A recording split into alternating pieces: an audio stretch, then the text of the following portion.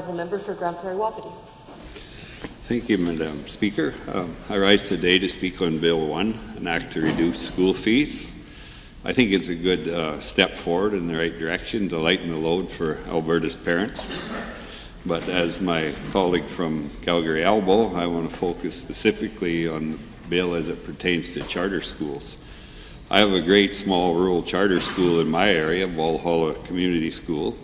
It is the smallest charter school in Alberta and the only truly rural charter school in Alberta. It is a K-9 school that serves the population in the surrounding 3,600 square kilometers around the helmet of Valhalla. It is a rural school that serves families in the Valhalla Centre as well as the surrounding farming community. This school has a direct instructional model of teaching and learning through a phonics-based reading and writing program starting in kindergarten. The highly structured and sequenced approach to education meets with very high level of parent satisfaction, increasing levels of academic success on the part of the students, and sees increasing enrollment registration numbers for early elementary school. All of the kids and parents of Valhalla School attend school council meetings to get a sense of being involved in rural communities. This school believes that the long-term goal of rural education is to develop the skills, knowledge, and values that will enable students to become strong and contributing leaders of tomorrow. I think I can speak for all of us and say that we share this belief in our next generation of Albertans. Bill 1 is designed to reduce school fees for parents of children attending public schools. Let me be very clear, charter schools in Alberta are public schools. So if this government aims to help the parents of children who attend public schools, then children who attend charter schools must be included. Unfortunately, this is not the government's plan. The government is reimbursing public schools through grants, but charter schools are not eligible to receive those grants.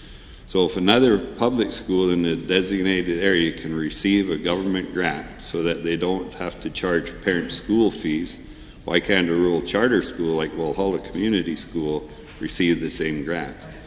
The expenses are going to be the same at both schools. The difference is that the designated public school can get money from the government and the charter school can't. Transportation funding is a long-standing issue. Transportation funding in rural Alberta is divided into base funding and distance funding. Kids who are in Prairie-Wapiti get funding from both base and distance funding. The transportation of Valhalla kids would only be eligible for base funding. In a $1.4 million budget, base transportation funding would be $90,000. To cover transportation costs in full would likely take another $90,000, which is 7% of the budget, which would have to come out of the operation funds, which is basically a teacher's salary. With this distinction in funding, the parents of children who attend charter schools will have to pay more than parents who send their kids to a public school in their designated area, even though they are both public schools. So if parents want to send their kids to a charter school like Valhalla because they think it's the best choice for their children, for their education, they are now at a financial disadvantage. Moving to a designated school from a chartered school that they believe in due to finances is not a choice we should be forcing our parents to make.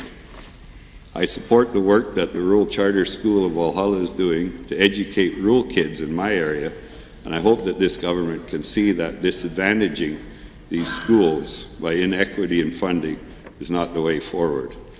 I urge the Minister of Education to carefully consider how the money going to school boards could be more efficiently distributed to also lessen the school fees load for our Alberta charter schools.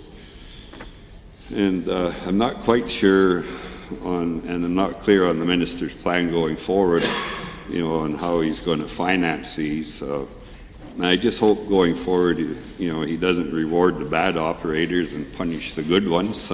I know of large rural schools that have large areas that actually lose a lot of funding and transportation, and they cover that cost from the classroom funding, and they don't charge transportation school fees.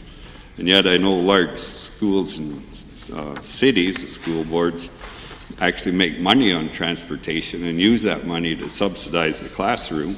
And guess what? They charge school fees on transportation. So, you know, I don't think it's quite right that he punishes the bad or the good operators and rewards the bad ones. So that's my comments. Thank you, Madam Speaker.